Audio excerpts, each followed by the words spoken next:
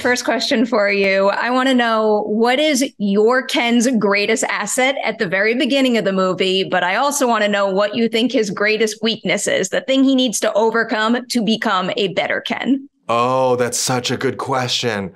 Yeah, here's the thing. Okay, I think my Ken's greatest asset at the beginning of the movie is that he can backflip. That's right. I said it. It's a spoiler. He can backflip. He backflips really well, actually. And it becomes surprisingly a big plot point that he can backflip. Because it makes Ryan's Ken really, really jealous. It just irks him that there's something that this Ken can do that his Ken can't. And for my, I mean, as Ken, I love that. Ken loves that.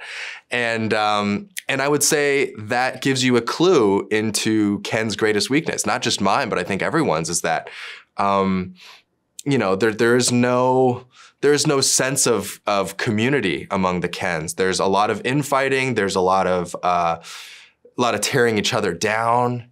And when you're kind of starved for that kind of sense of Ken-dom, this brotherhood of Kens, I think it can lead you to be, you know, pretty miserable and really competitive for no reason.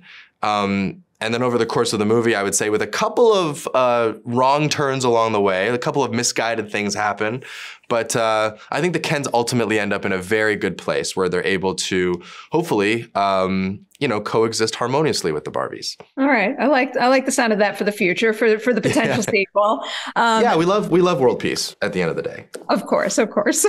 Let's say it was your Ken who had gone to the real world. What might have Barbieland have turned into? Would it have been the same as Ryan's Ken and what he creates, or would your Ken have created, you know, a different song, different movie, different vibe other than, you know, cowboys and horses? Yeah, that's a really interesting question.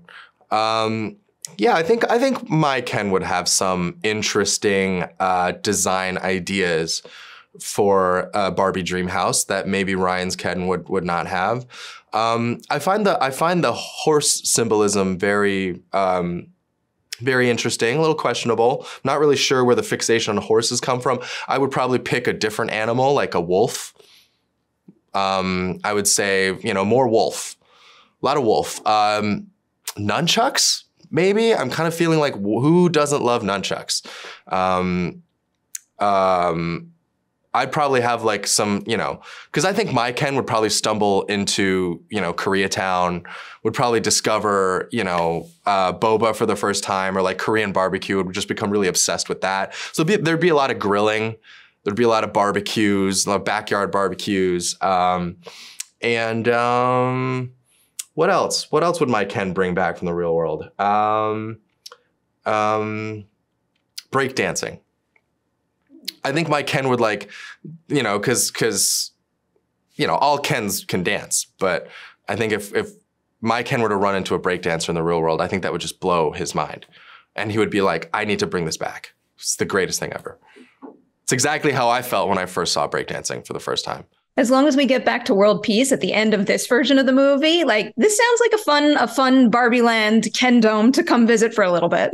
Absolutely. Breakdancing naturally, I think, would segue quite nicely into world peace. Okay, so you just brought up that all Kens can dance, but I want to know, can all actors who are playing Kens dance? Who was the best dancer, and then who, you know, needed a little work to get the choreography right? Oh man, look, I can't name any names. I can't name any names. All right. All I want to say is that there's one Ken in the movie who can backflip, and only one Ken in the movie who could backflip.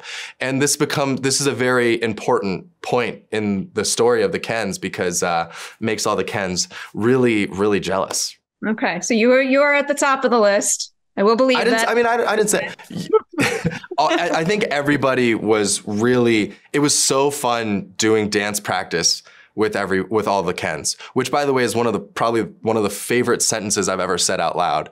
You know, like everyone is so great from oh my God, Scott to Shooty, Ryan, of course. You know, Ryan, I know you've seen the YouTube videos, used to be quite a dancer.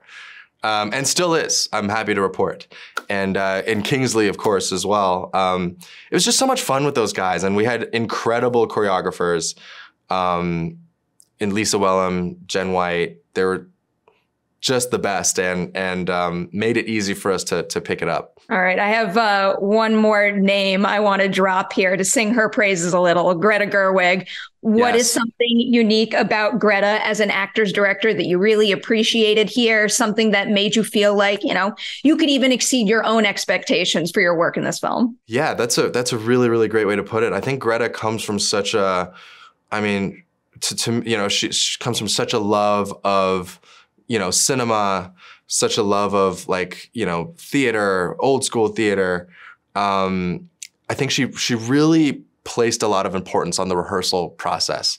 And that's important. We don't always get that in the film world. And just getting to put scenes on their feet before, you know, we saw any of the sets, but just kind of actor to actor, getting to play, getting to sense each other's energy, getting a sense of like where we were at. And I thought that was so crucial. And it was in one of my first, you know, rehearsals with Ryan that I was so blown away by his tenacity, by his talent. And it was a very important moment for me because I was like, oh, thank goodness I didn't witness this for the first time as the cameras were about to roll, because I got to really up my game. Like, he was incredible. And I just, it taught me so much. And that, among many other things, I think is why Greta is just such an amazing director and the perfect director for this movie. Do not forget, you can backflip. You never have to feel the pressure to up your game. That's true. I did. Yes. Yeah. I must leave you, but I will say congratulations on Barbie, and thank you for your time today. Thank you so much.